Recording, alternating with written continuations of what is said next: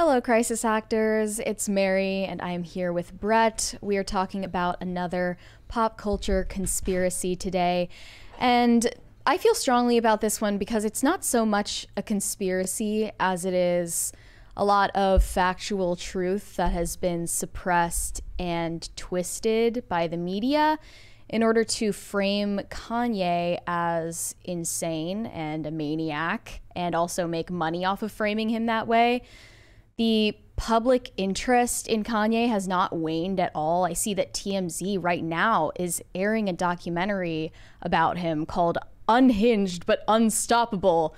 And they've been following him closely, all of his instability and his confusing statements in the last couple of years. He is unstoppable. He just sold out the United Center in 7 minutes. Right. His fame has not waned at all, even though he's lost so many connections and so much money. Following all of his behavior and all of his statements from last year and the year before, I think a lot of people just feel that there is remaining an unanswered question that Kanye brought up, which is, who is Harley Pasternak? And the idea of handlers in Hollywood. Yes, and are there other people like Harley Pasternak who are handlers for celebrities in this industry? And also, what was Harley Pasternak's involvement in Kanye's past or present breakdowns as they're framed in the media? And I saw this tweet from Candace Owens recently where she said, "We also never discussed enough how absolutely insane the messages Harley Pasternak sent to Kanye were, and how crazy that Pasternak's career was not at all impacted by it." So that's why I wanted to use this video to piece together what we can, what is publicly available, to try to come up with an answer to that question of who the hell is this guy? But that's only what's publicly available. So the rest is up to speculation, I guess. A lot of people just walked away from it feeling like if there are Hollywood handlers or MK Ultra handlers in this industry, they would look like Harley Pasternak. They would have backgrounds like Harley Pasternak. So let's just look into who Harley Pasternak is according to Harley Pasternak first. And let's go straight to the source. I went to his website, and we may not be able to know the full list of clients for someone like Jeffrey Epstein, but he advertises his client list right there on harleypasternak.com. So let's look at some of the examples. Ariana Grande, Lady Gaga, Gwyneth Paltrow, Kim Kardashian even, Will Ferrell, Amy Schumer, Adam Levine, Rihanna, Megan Fox, Miley Cyrus, Robert Pattinson, Jessica Simpson, Katy Perry, Tobey Maguire, Robert Downey Jr., Mac Miller, okay, that's kind of weird. Brittany Murphy, that's also kind of weird. It also shows how long he's been around. Lizzo. Brittany Murphy died such a long time ago. It shows he's not new to this. Yes, yeah. He's a long-time industry professional. He's worked with so many A-listers. Like a regular contributor on like the Today Show and Good Morning America and yes. stuff like that. He's what people in this industry call an expert. He's always been framed in such a flattering light. Oh, and another one of them is Elliot Page, who is still listed as Ellen Page on his website. Get that updated if you see this Harley Pasternak. But he lists himself as a fitness and nutrition specialist. He's written 8 books. Trained many high-profile clients for the past 26 years and has helped shape bodies for various film and television projects. And I saw that he even quoted Kim Kardashian on his website saying, "I live for Harley's smoothies. They're so easy to make, help me feel full, and they taste incredible." Personal trainer on movies going all the way back to 2001. Halle Berry for tons of movies. Yeah. Miljovic, tons of actors and actresses. Right, yes. And according to his Wikipedia, he was born in Toronto, Canada, and later moved to Los Angeles to pursue a career in the fitness industry. He graduated from York Mills Collegiate Institute and holds an honors degree in kinesiology from the University of Western Ontario and a master's degree in exercise physiology and nutritional sciences from the University of Toronto. Here's an interesting part. During his time at University of Toronto, Harley Pasternak served as a nutrition and exercise scientist at the Department of National Defense's Defense and Civil Institute for Environmental Medicine for 2 years, from 2005 to 2007. And as a scientist, he focused on performance physiology and nutrition with a specialty in caffeine and ephedrine. So I looked into what this department is. It's basically a civilian institute that supports the Canadian military. So contrary to some belief, he is not connected to the CIA, but I guess this could be compared to the equivalent of our DHS here in the US.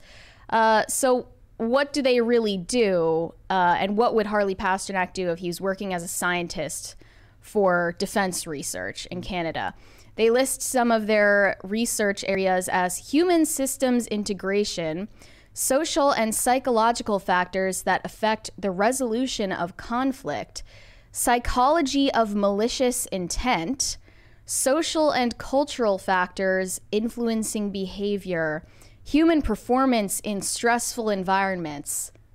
That's kind of interesting. It doesn't really sound like he's just looking into the, effects of drinking kombucha or well, the interesting thing is, like, look, if the stuff that we'll talk about later doesn't come out, then sure, you could look at this as the natural progression of somebody who started in one industry and moved to another one that was more lucrative and certainly more front-facing with a lot more public exposure. But it's the text messages that we'll get into later that show you just how nefarious something like this could be and put the type of start that he had into perspective.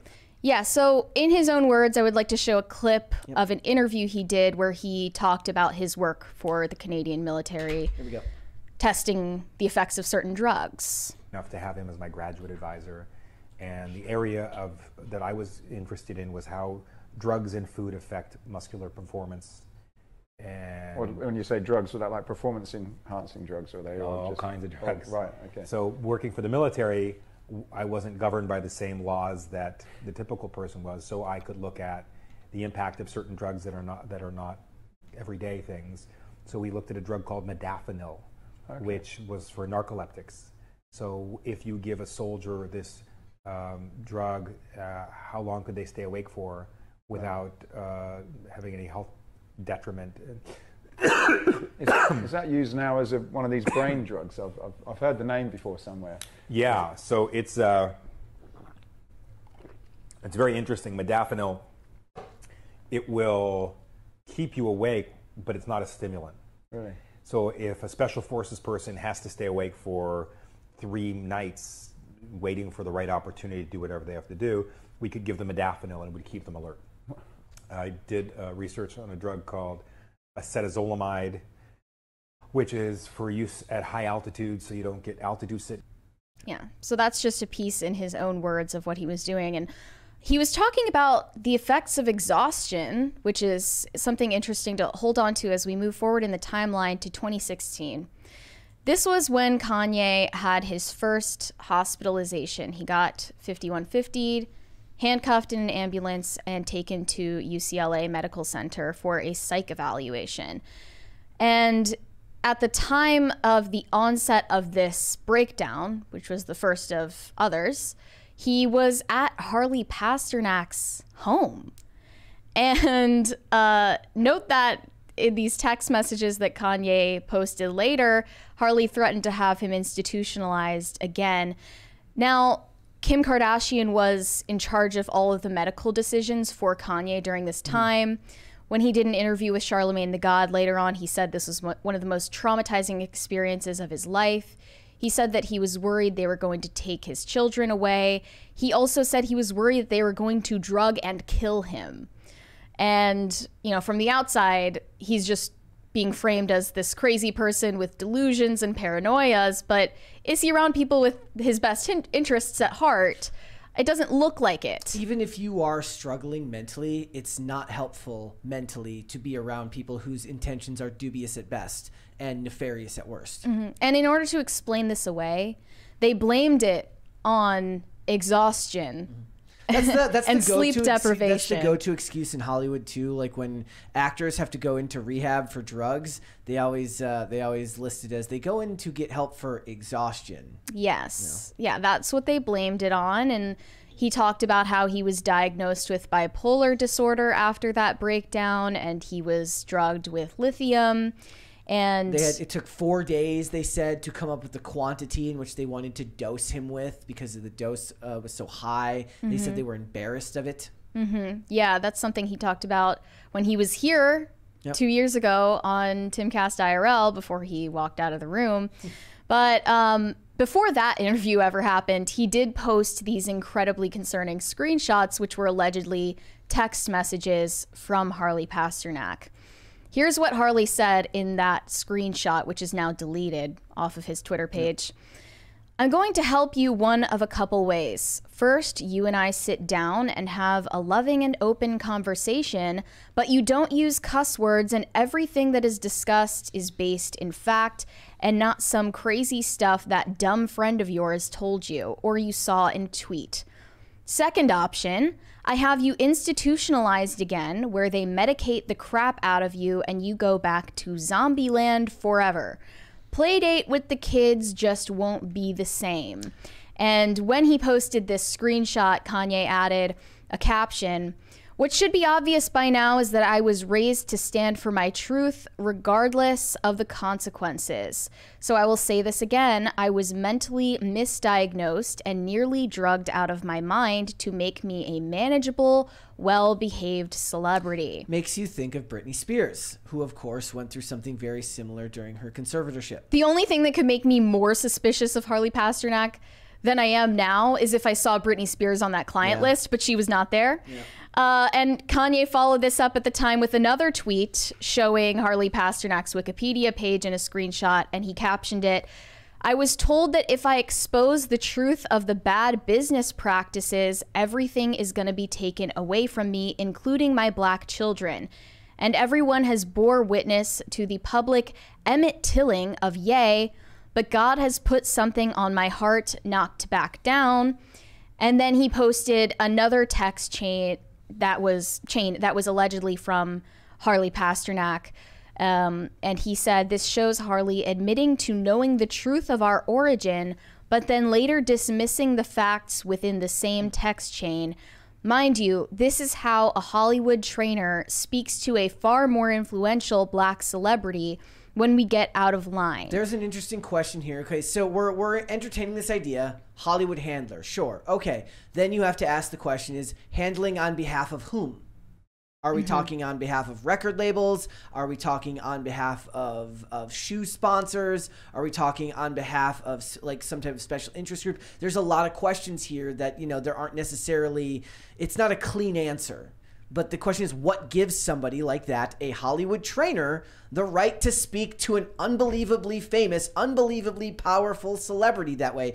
If you've ever watched a movie or a television show, you know that that's not the order in which this happens. It is the celebrity who speaks to the trainer that way, not vice versa. Yeah. And even in as late as 2022, Kanye was in this interview with Tucker Carlson where he mentioned Harley Pasternak and called him a friend of his. Is Kanye being pressured or coerced to remain publicly on good terms with this man? Because I can imagine that if I were in his position and anyone spoke to me this way, or if anyone had me institutionalized wrongfully years ago, I would not be to this day calling them a friend or speaking of them in a positive light. So that on its own is confusing.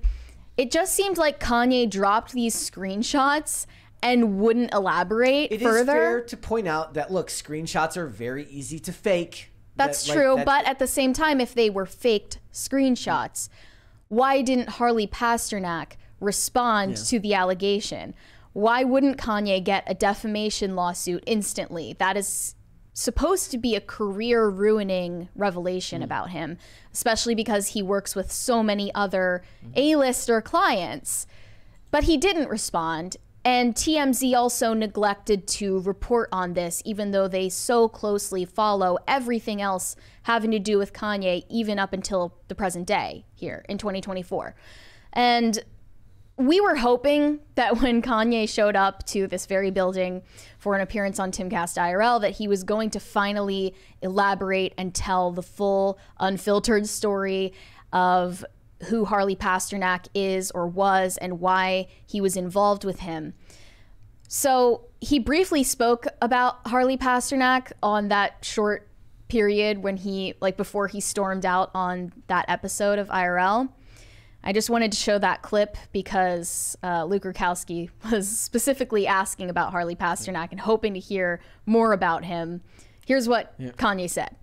Ending. I'm not going to go through another, like I'm literally going to walk the F off the show if I'm sitting up here having a, you know, talk about you can't say that it was Jewish people that did it when every sensible person knows that. I mean, Jon Stewart knows what happened to me and they took it too far. It was like American History X. Like my head was on the side of the curve and the exact people that I called out kicked my head. We found out that my trainer was a MK Ultra Canadian intelligence. He worked in the defense research and development in the Canadian military, essentially working on PSYOPs in the Canadian military. This is Harley Pasternak. Yeah, what I'm saying is, look, they tried to medicate me. I was exhausted. They wrongly diagnosed me, and they when I asked them how much lithium did you want to put me on exactly, it took them 4 days to answer because they were embarrassed about the amount, right? And I refused to take this, right? You understand that if I had taken the medication, I would not be here, and it would have been, oh, he was deeply troubled. We miss him. We love his music, though. Mm-hmm. Yeah, and also note that Britney Spears was medicated with lithium, too. Mm-hmm. And to this day, she acts erratically, unrecognizable from her former self. She doesn't seem very self-aware when she's posting on social media. Well, it's one thing to take the medication if you yourself go and seek treatment for something. It's a whole other thing. Like you said, Kanye wasn't in charge of the medical decisions in that household. He said that Kim was exclusively making medical decisions at that time before when he was first diagnosed. And it's a very hard hole to get out of when you get misdiagnosed for something. Now I'm assuming that's, I'm taking that on their face. He was misdiagnosed. And once you get put down a rabbit hole like that, it's very hard to crawl out of that. If not impossible. Yes. I guess what I'm trying to say is if you're being put on such strong psychiatric medication, especially if it's for a prolonged period of time, which seems to be the case with Britney Spears, there comes a point of no return where you can't get back to your former self. And if today in 2024, Kanye seems to be, having confusing behavior, confusing statements that don't seem like himself. If he's not taking the medication now, look, I'm not one to say that I don't think Kanye doesn't have something going on. I think that a lot of people believe that, and I think that erratic behavior isn't all just, explained away by this one situation. Certainly goes deeper than that. There's elements to this that we'll just never know because we're not privy to his medical history, nor should we be. But in a lot of ways, it's become public interest because of how many outbursts there have been and how he connects to a person like this. My biggest question is still, what allows a personal trainer to talk to somebody like that, and who are they acting on behalf of? Now, most of those other actors that you named in that segment, they were that said, like, I worked with this person for this. They were hired by studios to work with them on behalf of movies that they were making. But Kanye wasn't making a movie. Kanye is a musician, so I guess you could say getting him in shape to go on tour. Well, what about other situations? For instance, Ariana Grande is the one who introduced Harley Pasternak to her then boyfriend, Mac Miller, who is now dead, of a fentanyl overdose. What about Elliot Page? Elliot Page was on a movie. Was from a movie. It was from a movie called Whip It in 2009. Yeah, but there are more recent photos of them together. I mean, doesn't mean they didn't stay in contact. And then also Brittany Murphy. Or Kim Kardashian, being that, what does she wasn't acting in anything. That's not the reason that she loves Harley smoothies, right? And Brittany Murphy had a very mysterious death and was also working with Harley Pasternak around that time. But also, Mac Miller, on the day he died, he was scheduled for a training session with Harley Pasternak. It's just very weird. And the fact that Harley Pasternak has never felt the need to clear his name either of such insane allegations speaks to me. Yeah. It seems telling to me. And I just want to take us to the present day, or at least their most recent encounter. Kanye West happened to be at a hotel in Dubai in November last year, November 2023. And Harley Pasternak was there too. And they had a strange encounter when they were both there, where allegedly Kanye walked up to Harley and tried to hug him and say hello, like be friendly. But Harley said that he, or allegedly, felt threatened by Kanye. And he can be seen here at this hotel concierge desk, allegedly calling security on Kanye at this Dubai resort after their run-in together.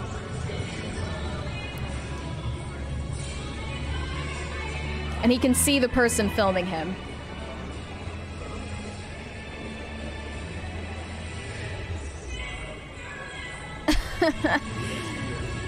Yeah, and points to the person who's filming him on their phone.